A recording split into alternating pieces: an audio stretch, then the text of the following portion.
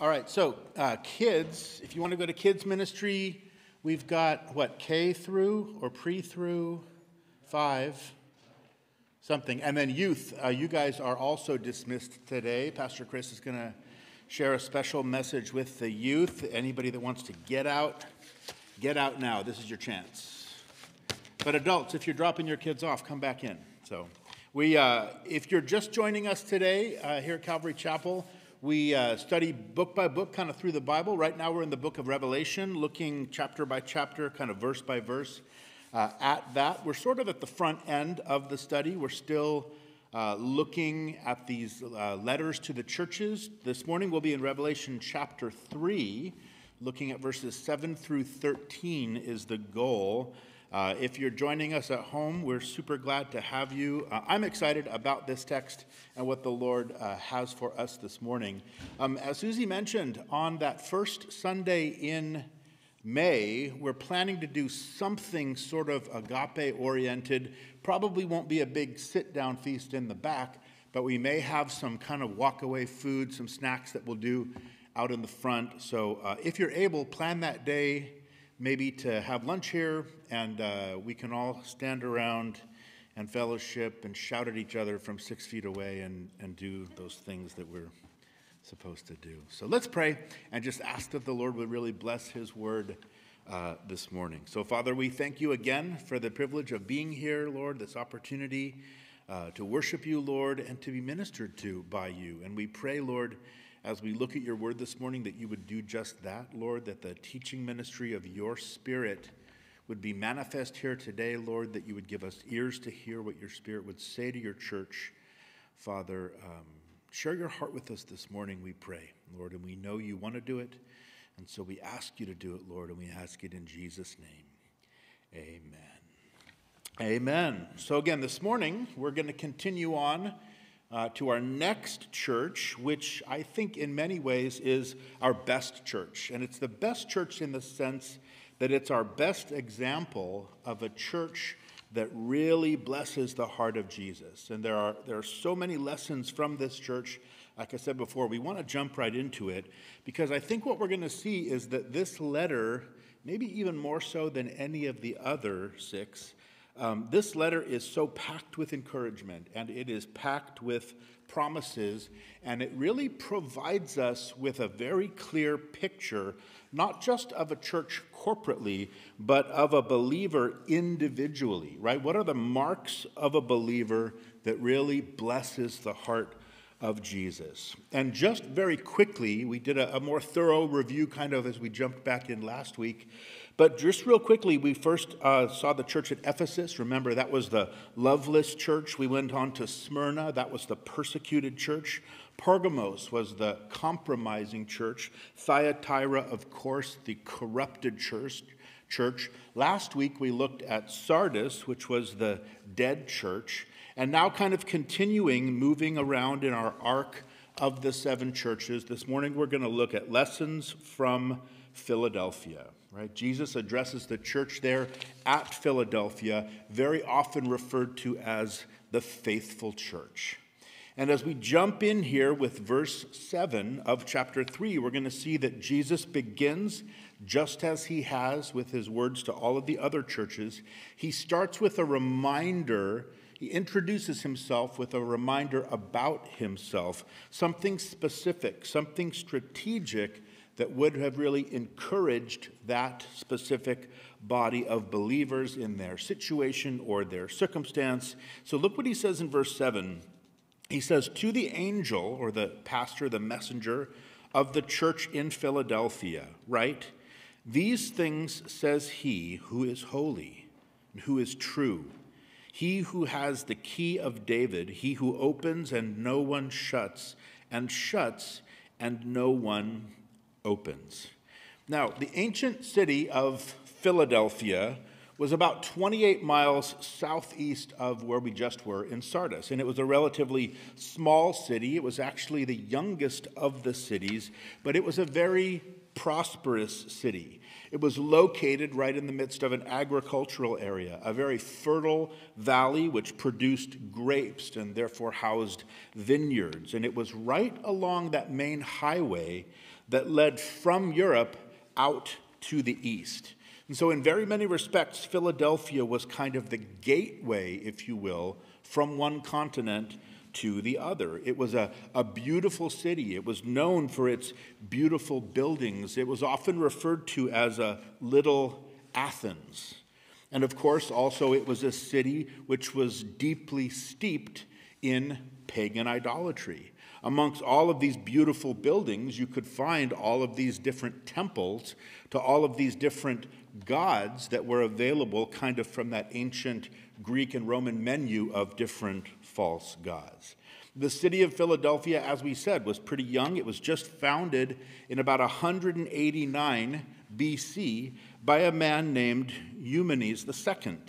And when he died, he was succeeded by his younger brother, Attalus II. And what Attalus II did is he named all these buildings after his older brother. He minted coins with his brother's image. He was constantly talking about his brother, and so consequently, the people of the town began to call him Attalus Philadelphus, because Philadelphus is the Greek word for love of a brother or brotherly love. And so in time, the name of the city simply became the city of brotherly love, or Philadelphia. And of course, right off the bat, I think that just the name speaks to us, because there is a love that the Bible talks about specifically called a phileo kind of a love, or a Philadelphia love. And we all talk a lot, we're very familiar with that agape love that God supplies. It's that unconditional love that God gives us by his Holy Spirit. It is what is the fruit of the Spirit. But the Bible also says we're not only to love each other as Christians with this same kind of agape love, but that we're to phileo love one another as well. We're to love one another with this brotherly affection simply because we are all part of the same family. We're all brothers and sisters in the Lord. And it doesn't mean that there's not some good old-fashioned kind of sibling squabbling that goes on. Maybe even once in a while there's a little rock'em sock'em robots, right, that goes on within the body of Christ and the family of Christ. But we're called to look beyond all of that stuff and realize how it is that we are all connected in such a close and an intimate way. And maybe sometimes you've heard, maybe people even teach, that according to the scriptures, that we have to love other Christians, but we don't have to like them, right? And boy, isn't that convenient sometimes, right? And yet I think we understand what they're trying to say, and yet, if it's to the neglect of this phileo love, right, this affection that we're to have for one another, that understanding that we are all going through the same things as Christians as we live in this world. And so if it's to the neglect of that, then it's to misunderstand the way that we're really called to love one another. The New Testament is filled with verses that talk about the need for brotherly love. Here's just one. When Paul wrote to the Romans in chapter 12, he said, "Let love be without hypocrisy. Be kindly affectionate to one another with brotherly love, in honor giving preference to one another." And then 6 other times in the New Testament, we're called specifically to this same kind of brotherly love. And what I think we'll see as we study this church in this city is that they really lived up to the name of their city, right? This church was characterized by a warm sense of affection, not only for one another, but also for those we're going to see around them. We're going to see that they are one of only 2 churches in all of these 7 letters to the churches that Jesus makes no accusation about, right? He has no criticism whatsoever at all about this church. And as a result of that, rightly so, everybody throughout the history of the church wants to be a member of this church that we're going to look at this morning, right? Again, at Calvary Chapel, we don't have church membership, right? What we all want to be a member of is the church of Philadelphia. And so in Jesus' words, we're going to see the marks of the members that are part of this church. Starting in verse 8 with his approval of them, he says, I know your works. See, I have set before you an open door, and no one can shut it. For you have a little strength, have kept my word, and have not denied my name. Now, what a wonderful resume for a church. It's short, but it is sweet, right? In the midst of this first century pagan environment and culture, with all of the immorality and all of the wickedness that was a part of every city of all Greek culture at that time, the believers here in the church of Philadelphia, they stood steadfastly against that flow. Jesus says that they've kept his word. They held fast to the teachings of the scriptures, right? They haven't denied his name, right? They held fast to the deity of Jesus Christ, that in his name alone was the power of our salvation. It's as Peter said in Acts chapter 4, that there is no other name among heaven given among men by which we must be saved. Now, it wasn't popular then in such a pluralistic society with, a different God that you could find to worship literally on every corner. And it's not very popular now to claim that Jesus Christ is the only way to heaven based on what the Bible teaches. And yet it's the truth. Jesus himself said in John chapter 14, he said, I am the way, the truth, and the life, and no one comes to the Father except through me. And the church at Philadelphia, this was a group of people who was faithful to that word, faithful to that name and everything it meant, and that they continued to teach that in this environment, whatever the pressure, whatever the persecution we're going to see that they were facing to do that. And yet, they did it because they recognized their high calling. They realized, as it says here, that Jesus had set before them an open door. Now, in the New Testament, an open door represents an open opportunity to take the gospel into the world, right? That great commission that the Lord has given to each one of us to reach out even beyond our own church and reach into that surrounding world with the gospel. Of course, the very final words of Jesus recorded before his ascension into heaven, in Matthew 28, he said, Go therefore and make disciples of all the nations, baptizing them into the name of the Father and of the Son and of the Holy Spirit, teaching them to observe all things that I have commanded you. And lo, I am with you always, even to the end of the age.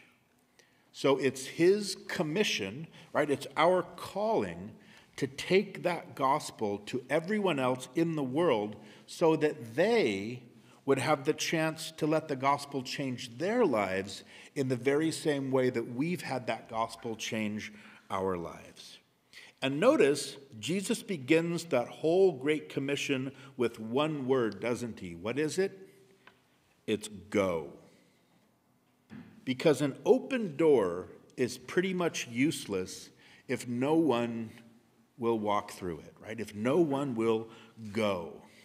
But this is a church, right, that didn't just know the Great Commission or could preach about the Great Commission. They were a church who knew what the commission was, and then they obeyed that commission, right? They went through that open door.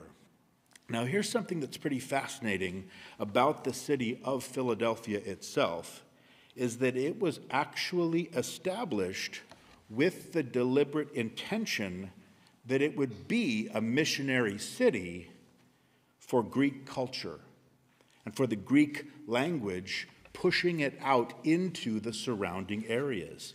All of those surrounding areas which the Greeks considered to be barbarian. Remember, in the Greek culture, they considered any group of people, no matter how advanced or how educated, how ancient they may have been, But anyone who didn't speak the Greek language, anyone who wasn't steeped in the Greek culture, they were just barbars, right? Everything they said sounded like bar, bar, bar, bar, bar. So they were barbarians. And they needed to be evangelized.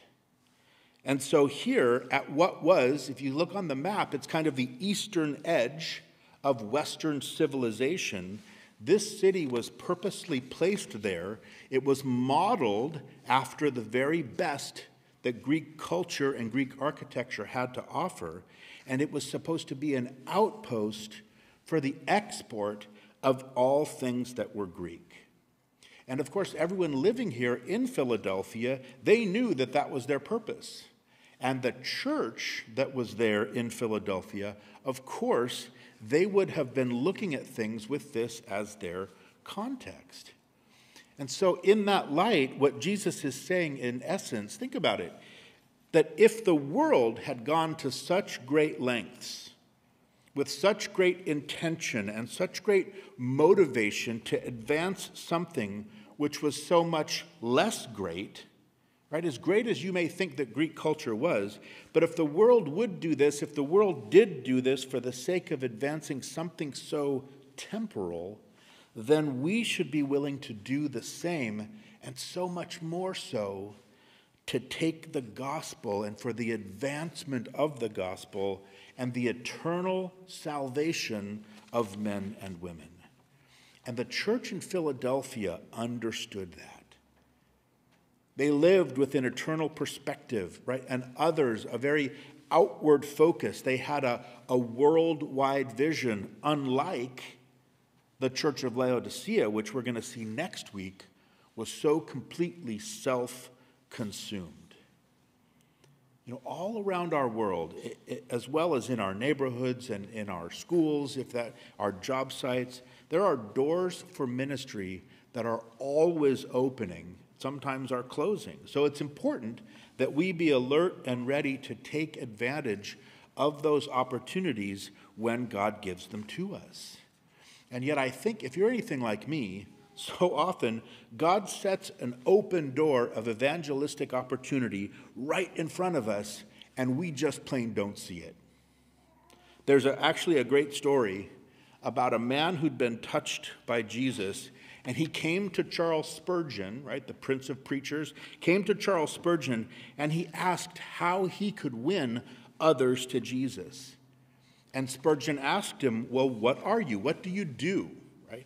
And the man said, well, I'm an engine driver on a train. And Spurgeon said, okay, well, is the man who shovels the coal on your train, is he a Christian? And this other man said, well, I don't know. And Spurgeon said, well, go back, find out, and start on him. And I think, you know, so often there are these open doors. It might just be an open door to encourage a brother or sister that's faltering, or to share the love of Christ with someone who's suffering or hurting. All of these things are the fruit of a faithful church, and they're evidences that the Lord is working through us and that he's a partner with us in this mission, this great co-mission that we're on with him. It's not at all, I think, by coincidence here that this church, which was so focused, of all the different churches, this church was so focused on the gospel and on evangelism and on this open door that Jesus says he had provided for them. It's no coincidence that it's one of only two churches, like we said, that Jesus makes no accusation against. Right? He has nothing bad to say about these people. Now, historically, this church, many believe, represents that faithful church, kind of the last days, what many might also refer to as the missions age of church history. Beginning in about the 1800s, there started to be this kind of a stirring within the dead denominationalism that had strayed from that simplicity of the gospel, right? As the church of Sardis gives way here to the church at Philadelphia. We started to see men like William Carey, right, who many refer to as the father of the modern missionary movement. But this is the time we had William Carey in India, we had Hudson Taylor in China, we had Charles Spurgeon in London, we had Moody in America. You had this whole new wave of this gospel-centered evangelism that started to take place. You started to see gospel missionaries being sent out, and historically, it was as though suddenly the church woke up from her lethargy. And there was a real shift in understanding and a shift in thinking. And it was William Carey in particular that reset the standard and provided us with this example that one doesn't have to be skilled or gifted or special to be used in the kingdom. And I love what he wrote once. He said that to do the will of God, we only need an open Bible and an open map. And the church began to understand again that God is simply looking for men and women who are willing to go. You've probably heard this quote by William Carey. He's the one who said, "Expect great things from God and attempt great things for God," knowing that God is the one who enables. God is the one who empowers. And notice here, as a part of this resume of the church here at Philadelphia, notice what Jesus says. It might sound a little puzzling at first. Notice that he tells them that they have a little strength. Now, that's another one of those circlable phrases, if you're circling things in your Bible, because I think it was, and it still is, the absolute key to their success and to ours as well. That word strength, it's dunamos, right? It's where we get our word dynamic or dynamo or dynamite, right? Some of you got that, old enough to get that, right? Of course, it talks about like this explosive power, right? The strength. But he says they only had a little of it.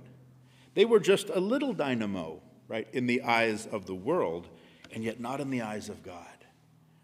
But I think what it tells us, if we're trying to paint a picture of this church, this is probably a church that would have been pretty easy to overlook. Probably a small congregation numerically. They probably didn't have a lot of political clout comparatively. They probably didn't have all the movers and the shakers of politics or of culture who were attending it. They probably didn't have that busy, bustling, bursting bulletin, right? All that activity that we saw that the church of Sardis had. They weren't the what's happening now church. And though they might have been overlooked by the world, they weren't overlooked by God. And in fact, they were precisely what he looks for when he wants to do something wonderful. And I think that it's so critical that we don't allow ourselves to limit what God might want to do through any local church or through any individual believer based on size or appearance of strength or of power.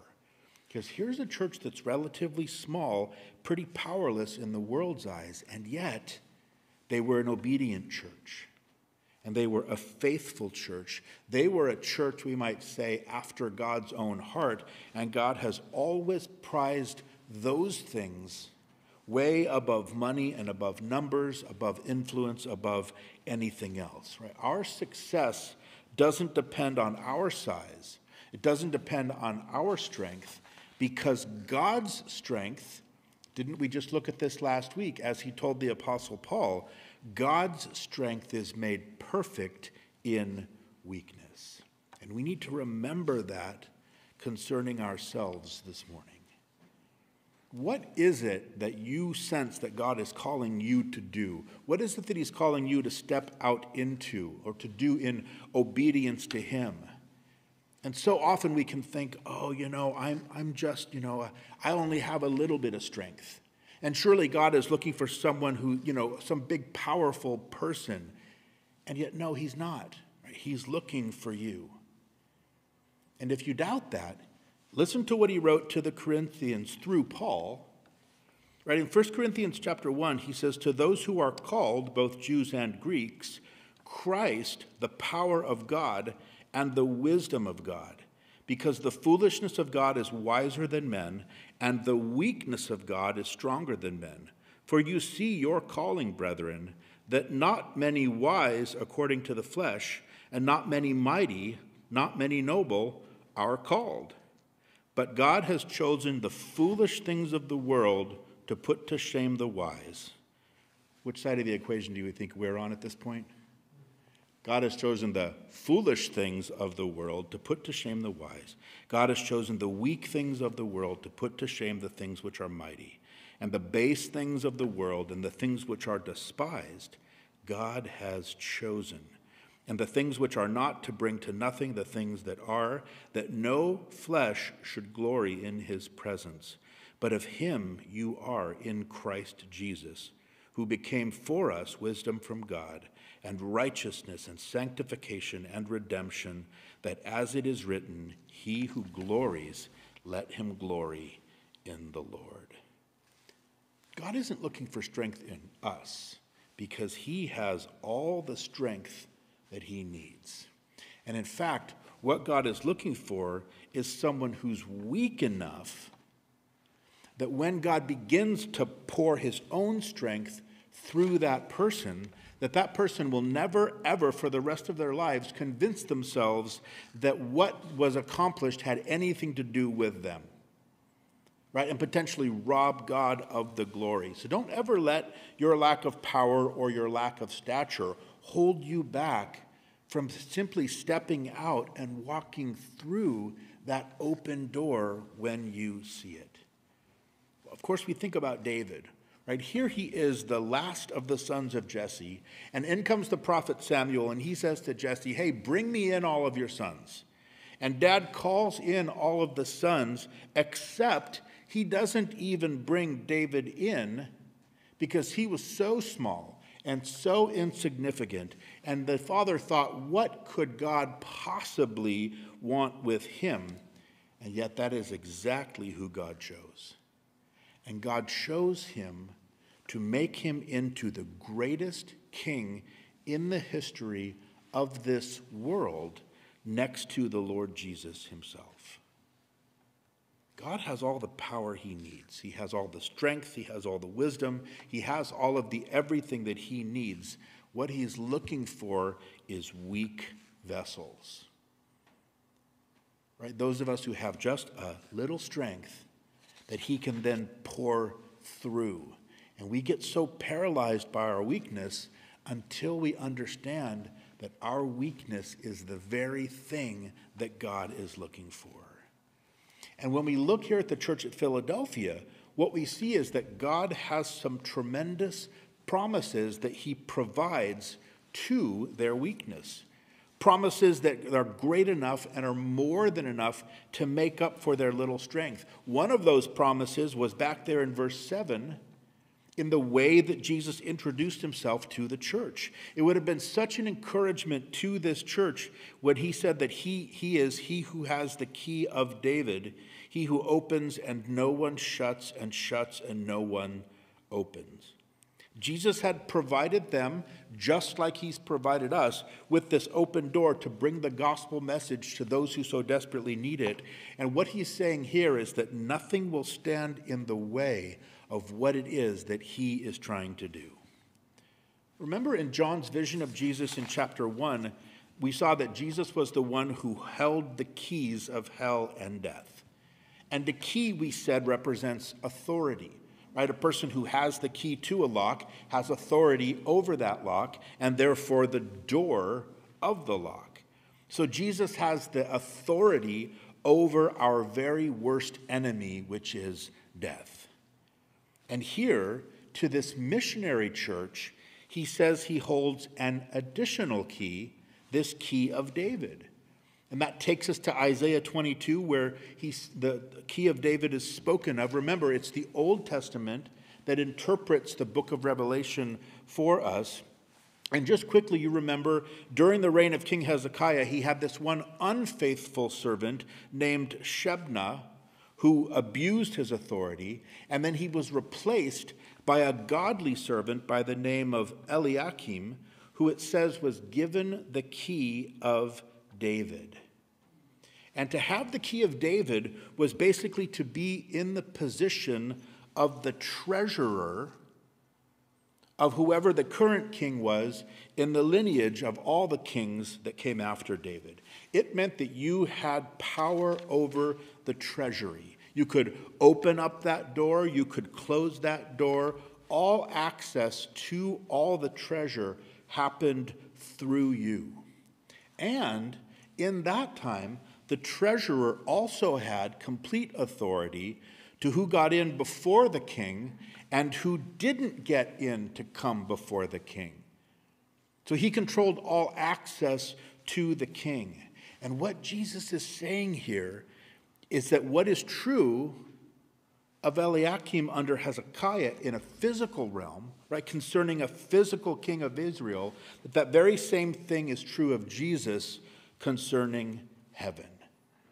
He's the one who gives us access to all the treasures of heaven. He's the one who provides us with the means to have access to the Father or not, and he is the only one who does that. So I think in this introduction, there's a reminder to them to say, look, I'm in control of the spiritual. I'm in control of all of that. And I think that that's so important, whether it's about Philadelphia or it's about Mountain View or it's about our own lives or our own sort of mission field, that no one can successfully interfere with God's plans for our lives. And that is something that we can rest in. He is going to accomplish his will and his plans, and he's going to do it despite any potential opposition that might potentially come against us. Right, which brings us to this another precious promise Jesus makes to this church. Look in verse 9 as he launches into his assurance for them. He says, "Indeed, I will make those of the synagogue of Satan who say they are Jews and are not, but lie indeed. I will make them come and worship before your feet, and to know that I have loved you." You know, one way you can always tell when the Lord is at work in and through you is opposition. Right? A faithful church will always endure a great deal of opposition from the false church. And Jesus refers here to this synagogue of Satan who say they are Jews and are not. Now, in the first century, these were those Jews who opposed the believers and their Christian testimony. We saw Jesus mention this same type of people in his words to the persecuted church at Smyrna. Now, he's not referring, of course, to all Jews, but to a certain type of Jew at that time who used all of their power and all of their influence to make things thoroughly miserable for the Christians in these cities during the first century. It's the very same sort of Jew that we saw in Acts following the Apostle Paul from city to city to city, trying to destroy his testimony. It's the very same Jews we see in the Gospels who are constantly confronting Jesus himself during his ministry, and to whom Jesus had some pretty sharp words of rebuke. Remember in John chapter 8, he says to this group of Pharisees, he said, "If God were your father, you would love me. You are of your father, the devil, and the desires of your father you want to do. He was a murderer from the beginning and does not stand in the truth, because there is no truth in him." So these are these kinds of Jews, right? Religious Jews who thought they had a relationship with God. They thought they were doing the work of God. They thought they represented God, and yet they didn't. Right? Speaking of those Jews who weren't only guilty of rejecting Jesus as their own Messiah, but now they were making every effort to keep other people from having the opportunity to accept Jesus for themselves. And you'll notice again that what Jesus says, both there and he says it here, is that behind all of that, right, the power behind all of that, all of these attempts to oppose Christians and to oppose Christianity and to stop the spread of the gospel, who's behind all of that? The devil is. Satan, with all of his power and all of his resources, is behind all persecution of all believers, even when it looks like it's coming from a righteous religious source. And so here Jesus, to this group of Philadelphian believers with just their little bit of strength, he says to them, hey, I've got this. You don't need to worry at all about these guys. I know they are hassling you right now, but he says, trust me, one day I'm going to humble them, and I am going to make sure they understand that you were on the right side of things in terms of these questions about heaven and these questions about eternity. And there can be some times, even for us, when we can be in that kind of a place, and the persecution, or at least the opposition, seems to be coming and coming and coming. And I think this is a word for us that we need to be able to just leave that fight with the Lord. Because here's what happens. If we choose to always fight against those who are persecuting us or against those who are opposing us, Jesus knows exactly what will happen, and that is that we will never go through that open door that he set before us. We'll be so distracted defending ourselves and fighting for ourselves that we'll miss the opportunity to take the gospel to the people who desperately need it. And I think that we need to be so careful and we need to be so mindful of this. And there is a balance, so please don't take this too far. Don't mishear me on this. But we are in the middle of a culture war in our country, and it is literally a war for the soul and for the direction of this country. And the stakes are unspeakably high. Of course, we're talking about temporal things, right? We're not talking about eternal things. But it's huge and it is important. And yet, we can never allow ourselves to get so bogged down by the culture war that we cease to preach the gospel, or that we stop to share the gospel, or that we cease to be about the gospel and to be known for the gospel, but to let people know of God's love for them and of what God has done for them. Because as Christians, we can roll up our sleeves and we can get into a fight with every other kid on the block, and we might even win some of those fights sometime. And yet, as we're fighting, how many people have slipped into a Christless eternity while we were distracted and busy over here? You think about the Apostle Paul. He was the perfect example of this. You think about the way that he was hounded every step of every missionary journey by all of these people who were doing things that were unfair and doing things that were wrong and all of that. And yet what did Paul do? He stayed on message. You could not get him off message. That message that Jesus is the promised Christ according to the scriptures, and that salvation is found in him. Paul could easily have spent the last 30 years of his life fighting these people every single day, and yet he didn't do that.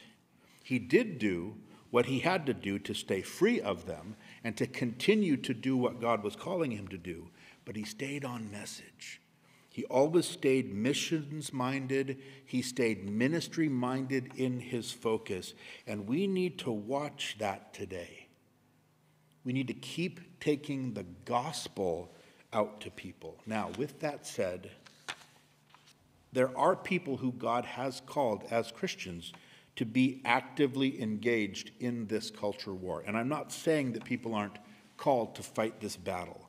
God calls people to stand and to fight all of these kinds of things. And yet for each of us, don't forget about all those people who are just waiting to hear that gospel and maybe waiting to hear it for the very first time. And we need to stay focused and we need to stay on message. I hesitate to say we need to stay on mission, right? We need to keep on keeping on.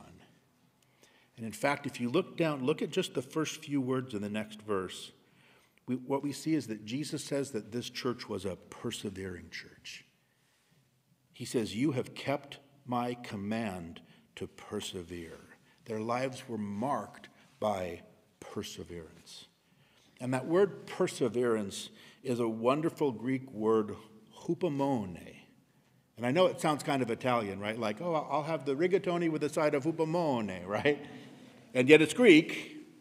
And what hupomone is this ability to endure when circumstances are difficult. And yet, it's not kind of a passive sort of a just sitting down and just letting things happen to you. It's more of a triumphant facing things head on so that out of this evil, something good can come. It's a quality that makes progress against a trial. And there's an old saying, I think, that sums it up so well. It says that the difficulties in our lives, the obstacles we face, give God the opportunity to show his power and grace. And hupomone is what allows us to have that kind of a perspective. It's a steadfast endurance that says you just keep on going forward no matter what. And that's what characterized this little church. They didn't just quit when things got hard. No matter what, they stuck with the Lord. They kept on pressing forward. And because of this faithfulness, we see yet another one of these fantastic promises. Look at Jesus continues in verse 10. He says, because you've kept my command to persevere, I will also keep you from the hour of trial which shall come upon the whole world to test those who dwell on the earth. So Jesus promises to deliver these faithful believers from this coming time of judgment. Now, the clear teaching of the Bible is that there will finally come a day when our gracious God will pour out his wrath in judgment on an unbelieving world. And it's what's known as the Great Tribulation period. It's that 7-year period which we're going to see detailed and described for us in chapters 6 through 22 of this book. And here in this verse, we have one of the strongest declarations that the church, right, the faithful and the believing church, that the church will not go through that tribulation time. That we will be removed, or you may have heard the word, will be raptured from the earth up into heaven before that begins. And true believers today are all a part of that Philadelphia church and will not enter into that 7 years of awful judgment on the earth. It's as Paul wrote to the Thessalonians, he said that God did not appoint us to wrath, but to obtain salvation through our Lord Jesus Christ. And note that Jesus specifically says here in verse 10, he says, I will also keep you from the hour of trial. So, saying that the Philadelphia church wouldn't even enter into this time of this trouble. He couldn't have been more clear. And yet, there are plenty of sincere believers who hold to what's called a mid or a post-tribulation position. They believe that the church won't be taken up into heaven until midway through the tribulation or even at the end of the tribulation. And yet, I would ask them to note here that Jesus says that he will keep them from, right? Not to keep them through that time. If he'd meant to say that he would preserve them through the time of trouble, or that they would be taken out sometime within that time of trouble, then he would have said that. And of course, we're going to see much more on this as we progress through the book. And yet, what this does is it provides such needed encouragement, certainly for the Philadelphians, but also for us, because there are those times when it seems like everything is just mounting up against us, right? And the world is just getting worse around us, and that everything is just headed in the wrong direction, and it's very ripe for judgment. And yet the promise is that one day all of that is going to change. And that before that judgment comes, Jesus promised that he's going to pull us out before that tribulation comes upon the earth. So everyone that's a member of that Philadelphia church, right, we should all be looking expectantly, not for the tribulation, but for the rapture. We're not looking for the Antichrist to show up. We're looking for Jesus Christ to show up and to take us out of here. Now, as he finishes his words to this faithful church, here's one more quick word of admonition, but it's also a great promise. He says in verse 11, "Behold, I come quickly. Hold fast what you have, that no one may take your crown." So here's an important encouragement that his return is imminent, although it may not necessarily be immediate. Remember, we said that word quickly. It's the very one that he used in chapter 1, and it actually more so means suddenly. When he does return, he's going to do it suddenly. He's going to do it without any warning. And so the Lord Jesus could actually come at any moment. And understand this, that scripturally and prophetically, there is nothing else that needs to occur before the return of Jesus Christ for his church at the rapture of the church. And most students of Bible prophecy believe that it is the very next event on God's prophetic timetable. So the worse we see things getting, the closer his return is.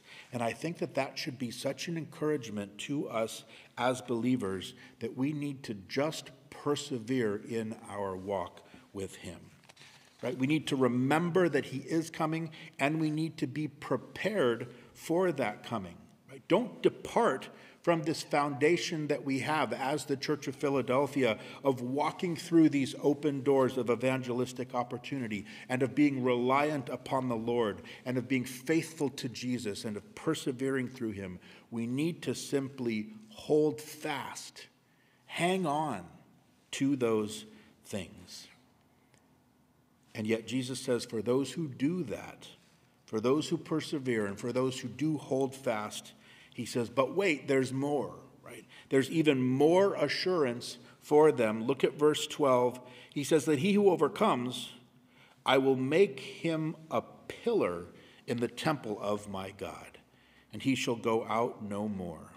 And I will write on him the name of my God and the name of the city of my God, the new Jerusalem, which comes down out of heaven from my God, and I will write on him my new name.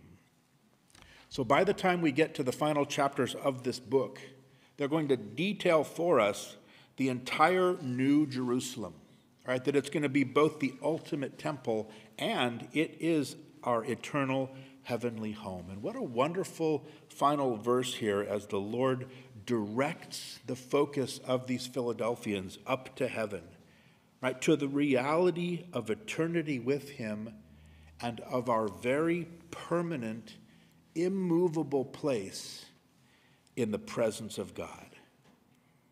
So he's saying to these Philadelphians that they will be standing before God when everything else in the world has fallen apart, when everything else in the world lies there in a heap. You'll be a pillar, he says, which speaks of permanence.